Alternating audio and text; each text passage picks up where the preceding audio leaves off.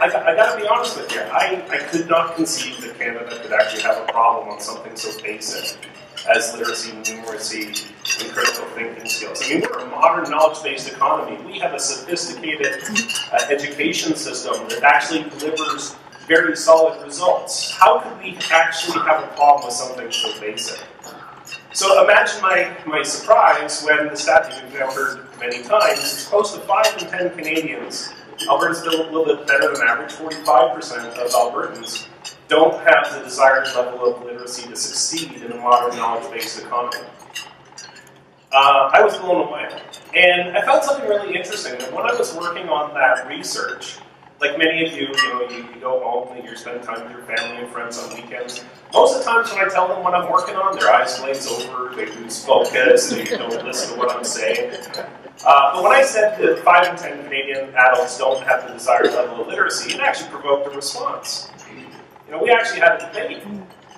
And a couple of things occurred to me. The first one is that this is a serious issue. And people that have strong literacy skills utterly take them for granted. They can't imagine a world without them. So they can't imagine what life is like or the state of weak literacy.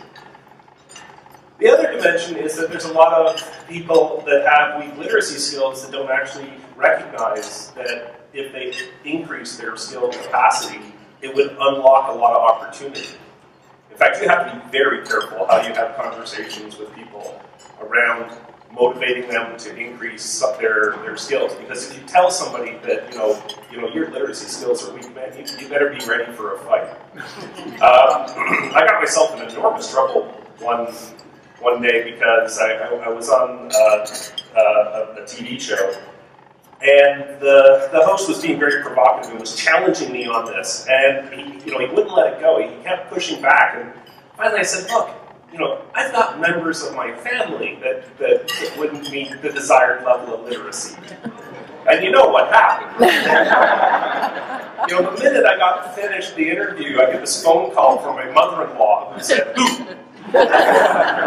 It's sort of like, yeah, it's people on your side of the family. People with stronger literacy skills are more likely to vote, they're more likely to volunteer.